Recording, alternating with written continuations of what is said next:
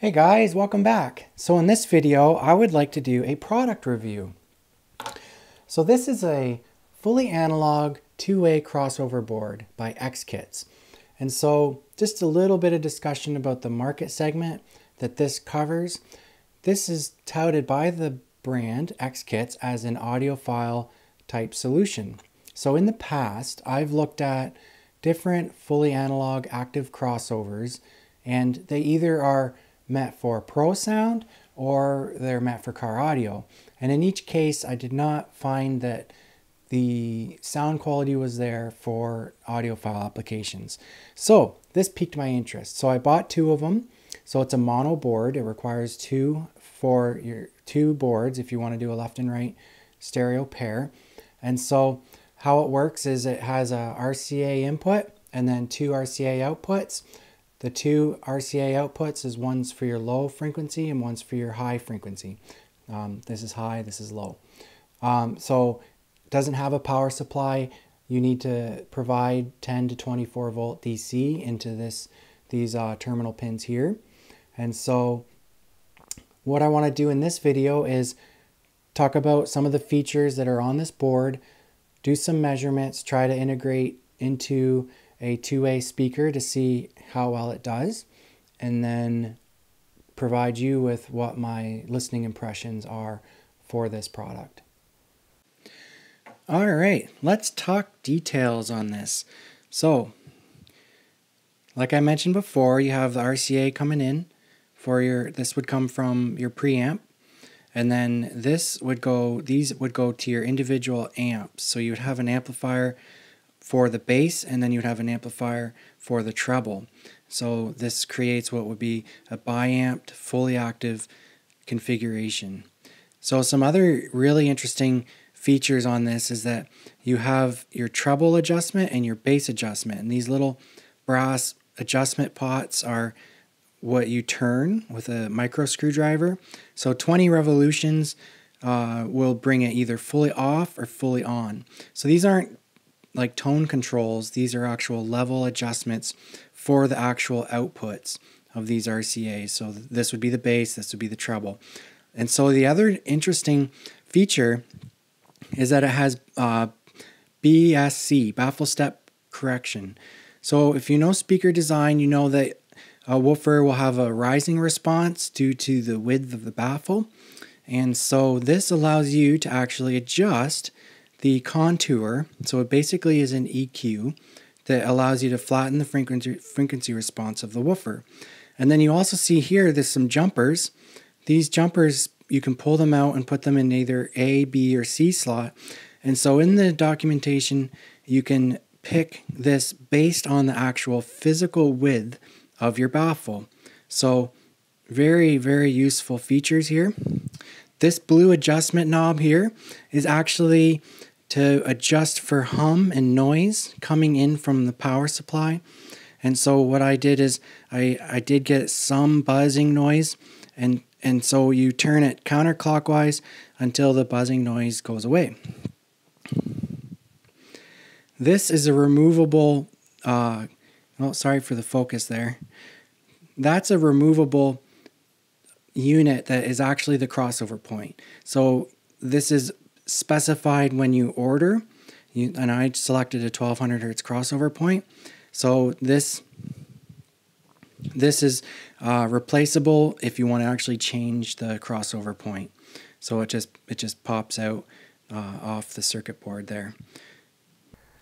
All right, so for the measured response, I used the Autumn Series bass cabinet, which is a small 50-liter Onken style enclosure, has an 8-inch Fostex FW208HS woofer. And for the horn, I used the TAD TD 2001 on the, I'll just bring it around here. Oh, this thing's heavy. Okay, so this is another prototype horn, original prototype for the ES800. Okay, and so it's a 800 hertz cutoff. So 1200 hertz crossover point there is no problem for that. And so first step is I measured the frequency response of the woofer, and you can see it there.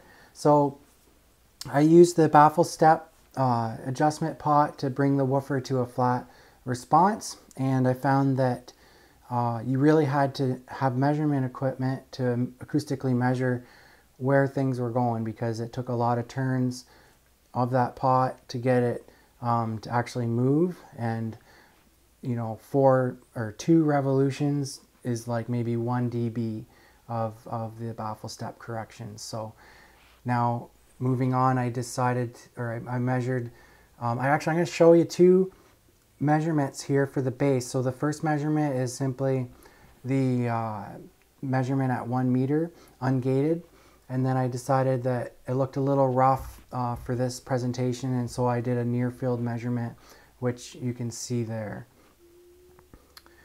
Okay, so the next is I measured just the high frequency, and so you can see there's the frequency response. Very nice steep 24 dB LR slope, and so these are quite difficult to achieve with a passive crossover, so we're getting the advantage there of steep crossover slopes. Especially for the woofer, you know, it's often detrimental to the overall sound quality of the woofer when you start introducing a lot of components to get a steep crossover slope. So this is bypassing all of that additional components between the amplifier and the driver. And with this active crossover, there's that direct connection between the amplifier and the woofer, which often results in a very improved bass control, a lot better bass definition. So next, you can see here I've done the combined between the high frequency and the low frequency, and you can see how it sums together for a flat frequency response. So I only show you this simply that, you know, I was able to get relatively good results with using good drivers. So, and then here, this is just showing you the frequency response, the summed frequency response. So this was taken at 1 meter. In my listening space, there is some frequency response irregularities below 1 kilohertz, which is from room reflections. So now I thought I would show you the burst decay, not really related to the product, but it's an interesting side note. You can see there where the horn takes over, the burst decay is very clean. And so you see with the woofer, this is an ungated burst decay. You can see with the woofer that it's you know, not nearly as clean as the compression driver, which seems obvious, but this does explain the design rationale for people that are trying to get the horn to cross as low as possible because of the superior sound quality of the horn. And also, for interest's sake, I've done the distortion sweep. There's nothing really revealing here other than it is nice and low through from 100 hertz up to 1K, and actually through the crossover point in particular, that distortion is nice and low. So my listening impressions. So how I did my listening test is I set up my turntable, and the reason I did my turntable is because the fully analog solution, having everything analog through the signal chain, is very appealing to vinyl lovers. So often it's the case when you introduce an additional analog to digital analog conversion that there's an impact on sound quality, to you know, a detriment to sound.